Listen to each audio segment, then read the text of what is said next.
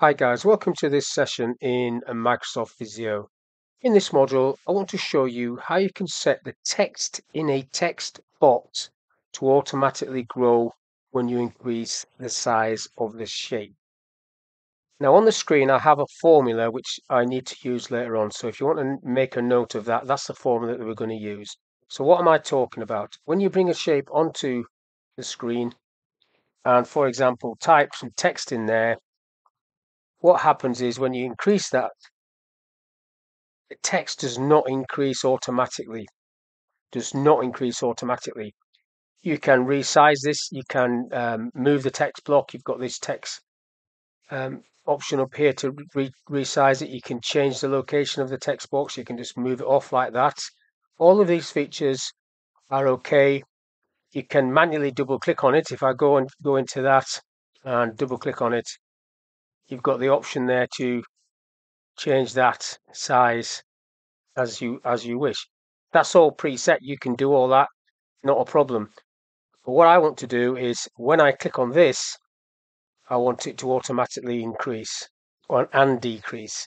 So if I just delete that shape for a minute, what you need to do is bring a shape onto the screen, right click on it, and then at the top you've got this shape sheet option. Click on that, and then half the screen will pop up like this. I'll just get rid of this as the file, make this a bit bigger so you can see that.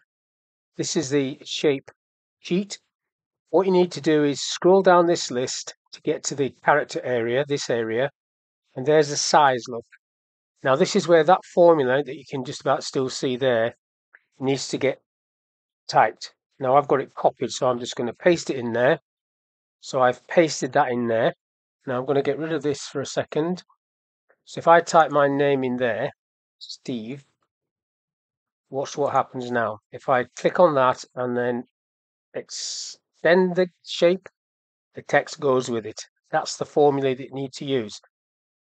Now what I suggest you do then is, get rid of my name for a minute, delete that off, is I suggest you create a stencil and add this shape that you've formatted to that stencil. So I'm going over to more shapes and then new stencil, get myself a stencil, and then I pull that in there, and I'm going to call it resized.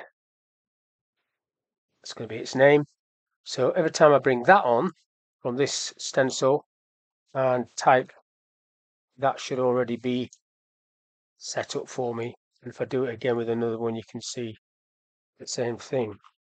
Type a word, and then you can do that. It just increases. So basically, this video is how you can set it so the text will automatically increase or decrease depending on the shape size itself. That is the formula. So that's all I want to cover in this little video. Hopefully that's of use. Thank you for your time, and I'll catch you on the next one.